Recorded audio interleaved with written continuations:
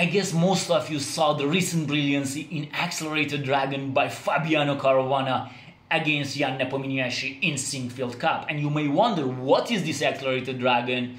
Why it is so dangerous? And can I play it in my own games? In this video, I'm going to show you this game as a dialogue between two players, and I'm going to show you lots of lines and a complete understanding of Sicilian Dragon and Accelerated Dragons and many traps in this variation. You're going to enjoy this video and you're going to learn a lot of things. So please follow this video till the end and like this video. Jan Nepomniachtchi started this game with a king-pawn move and Fabiano Caruana replied with Sicilian defense. He says that I'm going to play Sicilian because I need win in this game. Nepo says, okay, finally I got the game.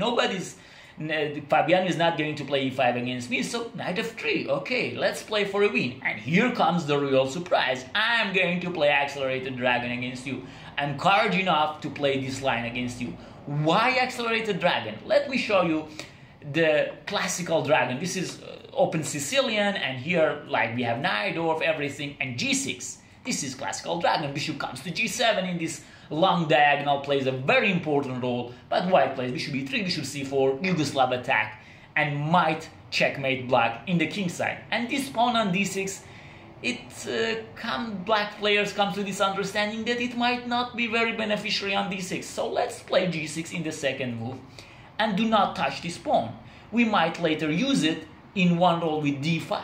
You will understand. Nepo says, okay, let's play. This is a real game. Knight takes d4. I'm not going to play queen takes d4 against you because this is a drawish line. So knight takes d4, bishop to g7, knight to c3. Here Nepo could have played c4, which Fabiano said he was expecting something like this because this comes as a surprise. But probably Nepo prepared this variation for Hikaru Nakamura in the candidates, because Hikaru played this variation against Gukesh in the candidates, and in the later game he was playing against Nepo, so he probably prepared for this variation also. So knight c6, attacking the center, bishop e3, defending the center, and this is the main tab you have this variation. Knight to f6, a very tricky move. White should be very careful. Some of the very normal moves are not good in this position. For example, queen d2 will be met by knight g4, and this monster bishop will go off the game, and this bishop will become a superstar in this game. So queen d2 is wrong.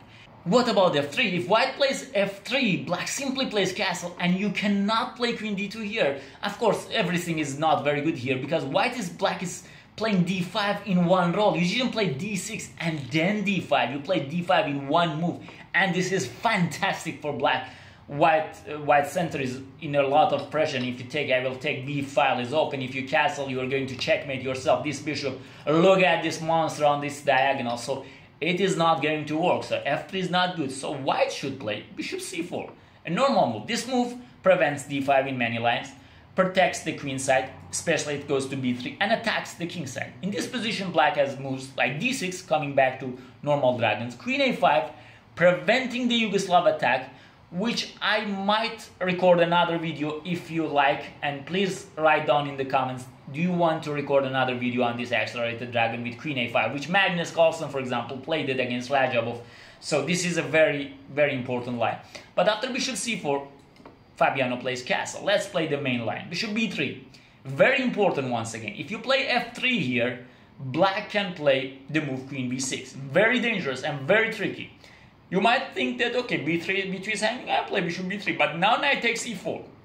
And black is going to win this game. Bishop takes d4, winning a pawn. And there is no way to play for a good position here. And so f3 is wrong. F3 is wrong because of queen b6. You should know these variations. This is very dangerous. If you play queen d2 again, knight g4 is completely okay. So after this, bishop b3 is the move. In this position, many black players some players play queen a5, which in this position doesn't work so much. But a5 is another move. a5 with the idea of playing a4 and preventing this long castle by white. And if you play a5, white in many positions play castle, a4, knight takes a4, knight takes e4, knight d5, d6, something like queen e2, c4, which is very interesting, and we might cover it in later videos. So this is also very interesting. a5 is another line, but Fabiano plays d6 in this position. With d6, he says, okay, I'm going to play this Yugoslav kind of variation. And after f3, queen a5. And exactly this move played by Hikaru Nakamura. And Fabiano said that I was regretting my choice because Jan was playing so fast, so he had prepared this variation for Nakamura, but Nakamura didn't play it. And then, okay, when your opponent is prepared in Yugoslav attack, it's very dangerous. But let's see what happened in the game. Other moves are also possible. Bishop d7 is the main line. And once again, a5 is also possible. Bishop d7, rook c8 is the main line. But queen a5, queen a5. And here, the main move here is queen d2. And Jan plays queen d3, for which, for my eyes and many players' eyes, it's like, mostly, why queen to d3? I mean, you're playing queen d2 in many lines to play bishop h6, trade this bishop. By why queen d3? Let me explain you. In queen d2 lines, in many lines, black takes on d4 and then plays bishop e6. And here, when you castle, black plays b5 and goes with b4, bishop takes b3, rook f c8, and this is dangerous. Black attacks will come fast and white is in some kind of danger. So what Jan is claiming with queen d3 is, in this line, I'm going to prevent this b5. You can no longer play b5 and I'm going to start my attack. This is what he wants. So Fabiano says, but okay, queen d3, knight d5, I'm going to gain a tempo. Now you're going back, okay, I gain a tempo. Bishop d7, castle, and rook f c8. And after king b1, knight c4, bishop c4, rook c4. This variation could have risen, like for example, if you consider here, like after f3, let's say bishop d7, queen d2, queen a5, castle. This is another line. Rook f c8, like king b1, knight d5. Like for example, g4, knight c4, bishop c4, rook c4. This is the same position with the g4 included. So white in this position, for example, plays h4 and has a very strong attack on the king side, opening the h file, playing in many positions. Knight goes back to e2 or b3, and then the bishop comes to h6, and black is in a lot of danger. But in this game, after this strange move order, queen d3, knight d5, black reached the same position without g4. So this is very good. This is very good. And here g4 by Jan, which Fabiano said that after the game, Jan was claiming that the best move here is knight b3. And if you play queen a6 here, now e5 exists. You cannot take because knight c5, you lose material. You should sacrifice and exchange and white will win this game. So this is not possible. So you cannot bring your queen to a6. Then you should go to c7, which is not a good place. And now g4. This is the right move order for white pieces. So, but okay, the game can go on. I mean, there is nothing wrong. Black can still play bishop e6 or bishop c6 or b5. This is a very, very tough game and very sharp game. But in the game, after rook takes c4, Nepo played g4, and here a very, very subtle move by Fabiano Caruana. In this position, most of us probably will play rook a8 automatically, but now g5 came. Okay, you are not in time to take on c3 because g takes f6 is coming. By the way, rook a8 is threatening to take on c3. So g5, you need to go back, and here knight d5. And after queen takes d2, rook takes d2, white knight on d5 is strong. For example, this position can be reached, b3, rook c5, and white enjoying a good position in this position. And I mean, he has a good center, knight on d5. Whenever you want to play e6, your d6 pawn will be very weak and you have a bad position. So this is what Fabiano was afraid of. And here he plays bishop e6. What he has in mind, if g5 plays, now, first of all, I can take on c3. Now a2 is hanging, so you can no longer play like this. Okay, this can be played, but this is very, very interesting for black. I mean, it has a lot of attack coming at the black-white king. This can be a line which black is completely okay. Knight c4 check is coming. So this is one line, and he can also play knight here. And if you play knight d5, here white can take like in positional way, and black can take this. And there is no knight on d5 to tolerate. So black is completely okay. Black is completely okay. So this is why bishop e6 is important. You might wonder why knight e6 is not good, because this pawn is controlling everything, and your attack on the king side is no longer very, very dangerous, because there is an interesting line here. If you play h4, knight takes g4, and if you take rook takes c3, this is very interesting. If you take bishop takes c3, you are checkmated. So you should not take back, and you should play bishop d4, takes rook c7. This is like a drawish drawish line like queen c5, and in many lines, if you take on g6, I will take on d4. If you go back, then g5, black can close the position. So this is very interesting. It could have been played, but Nepo didn't took on e6, and now he played knight b3. But the difference is here I can play queen a6, and there is no more e5 because the bishop on d7 is not hanging. So if you play e5, I will just simply take it.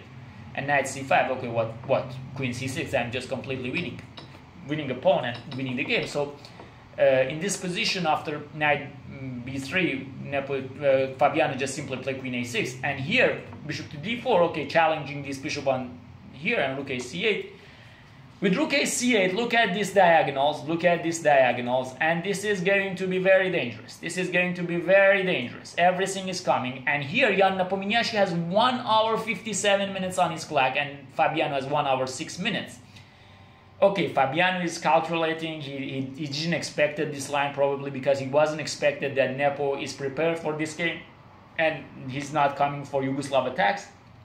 The only move that keeps the balance in this position for white is queen g5 to prevent any kind of b5, because white has so many big threats also, but b5 is also coming. But here Nepo quickly plays g5 in 6 seconds. He just thought for 6 seconds and he plays g5. And here comes the brilliancy by Fabiano Caruana, which is not very hard to spot. He sacrificed the knight on e4, and this is very, very interesting. If you take it with a knight, then rook takes d4. You cannot take back with the knight because you are going to be checkmated in 2. So this is not possible. And if you cannot take it back, then what? This is just lost. This is just lost. So you need to take it with the pawn. Your queen is hanging, your knight is hanging. You need to take it with the pawn, and now bishop takes d4. And this is very, very interesting. Why this line is very dangerous, because after knight takes d4, I'm taking on c3, and here a2 is hanging. You cannot take it. This is the problem. And knight takes e6, fortunately for black, rook takes c2 exists. And here, whatever you do, you cannot survive. If you take here, then after rook takes c2, queen c4 check, you are going to lose this game. This is not possible. If you play queen d5, a very important move here is queen b6, which Fabiano accurately calculated it. He thought for like 30 minutes in this position, and he was thinking in this position, is queen b6 playable or not? Because queen e2, assumingly this position will be draw, because after here the queen is protecting this a2 square, and after something like queen g2, rook hf1, it's a very, very strange position, but the game will be finished in a draw. Like not here, e6, queen a5, and this position will be draw. But after this, queen b6 is the move to checkmate. You should play b3, because if queen b3, queen d4, I will just trade. Of course, on queen d4, I will take on e6, and you should take, I will take, and I'm 2 pawns up with black pieces. So after queen b6, b3, and now coming back to a6, threatening mate. Once again, if you play a4, now queen e2 is a very, very big difference. Because if you play here, then your queen is no longer defending this a2, and you are going to be checkmated. So this is very interesting stuff by Fabiano. Very, very nice calculation, but his position was superior. And in this position, Nepo decided to not do this and plays a3. Here, even rook can come back to here, but queen c4 with pressure. If you take, once again, queen a2 is mate. If you take on e6, rook takes c2, once again, this is fantastic for black. Nepo plays b3 in the game, and now queen to c5, attacking here. You can play king b2, but then bishop g4. In the game, he plays rook c1. I don't know why he give up the pawn on a3, and after h4, bishop takes b3. Oh no, first rook c5. I don't know. Here, bishop takes b3 doesn't work, huh? Okay, here it doesn't work because cb3 is defending. So Fabiano is very smart. He plays rook c5, and after rook f1, now he takes on b3. The main difference is here. For example, what happened if h5? Now rook a5 is coming. This is checkmate. So the plan is rook a5 checkmate. The main difference is, okay, here, if you go here, then I might play queen takes c3, and I'm not going to be checkmated. In the previous variation, the rook was on c1 and queen a2 was checkmate. But here I can take on c3. But here bishop takes b3, and no, if you take on b3, rook takes b3, knight takes b3, queen takes b3. And here I have so many moves like rook c2. If the rook was on c1, this was not possible, and the game was draw. But rook c2, you should give up your queen, and then after, oh no, queen takes c2, and here black is going to win a lot of pawns, like most of them even with check. Even if not with check, look at this position, a queen and lost 7 pawns, or even black lost 1 pawn. So this was a very nice game. This knight takes e4 by Fabiano was very brilliant idea. But this kind of stuffs exist in Sicilian Dragon and Accelerated Dragon. And I hope you enjoyed this game. This was a very enjoyable game for me. I hope this is the case for you. And if this is the case, please like the video. And if you are not a subscriber, please subscribe and hit that subscribe button and enjoy chess and life.